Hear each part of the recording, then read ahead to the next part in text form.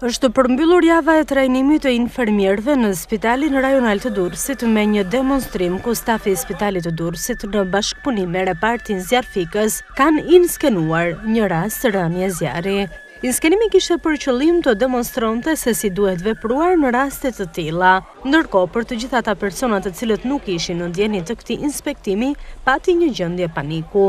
Ky demonstrim u zhvillua tek godina e efektivit, ku morën pjesë edhe punonjës të policisë së shtetit, si dhe drejtorisë së zjarrfikseve Durrës.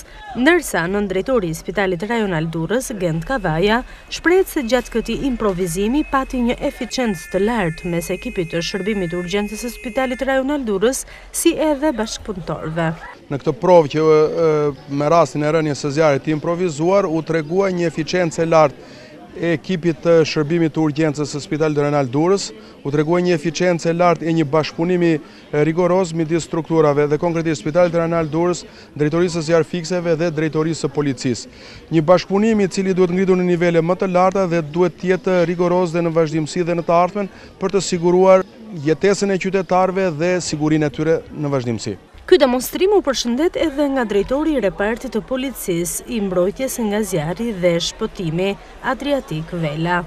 Në bashkëpunim me Spitalin Rajonal Durrës dhe me policinë e shtetit organizon këtë mësim të radhës, tregues, trajnues, të organizuar nga sektori parandalimit dhe nga sektori ndërhyrjes.